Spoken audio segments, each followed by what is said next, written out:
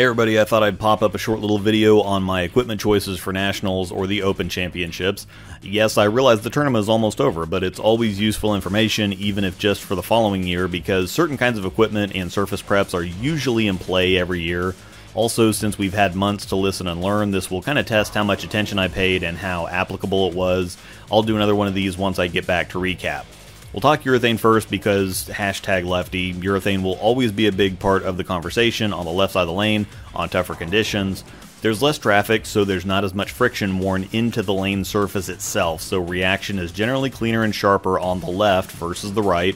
There are fewer lefties, so transition is extremely slow, and in that scenario, on heavier volume, flatter patterns, reaction stability and control is of utmost importance.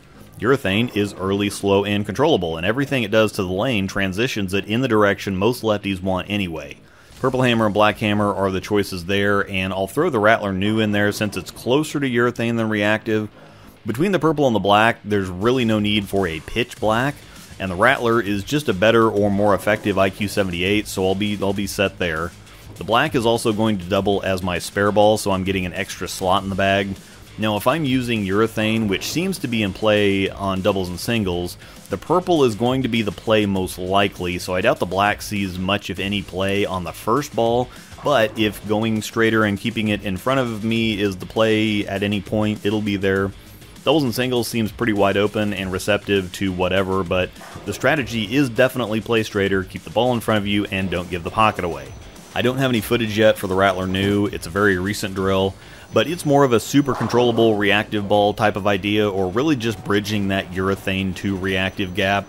It might play in doubles and singles if the purple doesn't quite fit, but it might also help in team if my reactive stuff is just too fast. Speaking of the team pattern, it's been very challenging across the board, but especially on the left side, and any success I've seen has come with reactive. Typically, I don't use reactive at Nationals at all, but if urethane isn't effective for the good lefties there, it's definitely not going to be in play for me. My reactive arsenal is going to consist of the Evoke, Venom Shock, Summit, Max Bias, and Intense Mindset.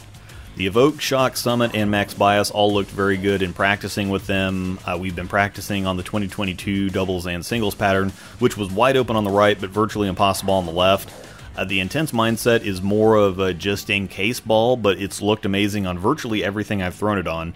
It always seems to fit or be in play somehow, even when it definitely shouldn't be, but I couldn't make a decision on any of the other 4 reactives to eliminate one to get me down to 6 balls total, so the Intense was more to get it to 8. I can take 8 balls into each event, but that's kind of difficult and frustrating with the whole overdone walking out process, so I'm going to go with 6. The problem is sorting out which 6 to take into each event, so what I'm going to do is bowl at least one squad of the Bowler's Journal, which is on the singles and doubles pattern, and we also have a team practice session scheduled, so I'm going to sort out which 6 will be going into each event, so 2 of the balls I take may just end up sitting in the hotel room, depending on what happens there, but I do want to have them with me as options just in case. As far as surface preps go, big disclaimer here, these are all subject to change based on what I see in the BJ and team practice session. I'm looking at a box of 500 for the urethanes and Rattler New. I've got 1,000 on the Shock, probably 2,000 or 3,000 on the Evoke because it's already fairly early and slow to begin with. Lane Shine on the Summit. The Max Bias will probably get 2,000 or 3,000 as well, and the Intense will stay factory polished. The problem with me trying to use reactive stuff at Nationals is usually that if I go with a lot of surface, which is normally what the conditions call for, they end up way too strong, but if I go higher grits or shined, they're too unstable and sensitive. The ball choices themselves, however, is what I'm looking at, because I did well with the Lane Shine promotion in team a couple years ago, specifically because the shine kept it from being too much strength, and the ball design itself is what provided the control and stability. The Shock, Evoke, Summit, and Max Bias are all naturally very early and smooth reactions, so even with Lane Shine or higher grits, they're still going to be more stable, and this way I'll have several controllable balls with different surface preps depending on what I need. Then of course with the wild card Intense Mindset, the usage there will mostly depend on how deep I end up playing in team. If I'm at third arrow or beyond, the earlier, slower stuff may not like the bigger angles, and I might need the cleaner, bigger boom from the Intense. Remember to check out the description for all kinds of stuff, and please use code ROSEDALL10 at checkout at CoolWick to get 10% off your purchases. I do a lot of cool stuff with all your support, so thanks very much for that. Thanks for watching, and may the strikes be with you. And me too this time. I'd very much like to have a good year in Vegas. We'll see you on the flip side.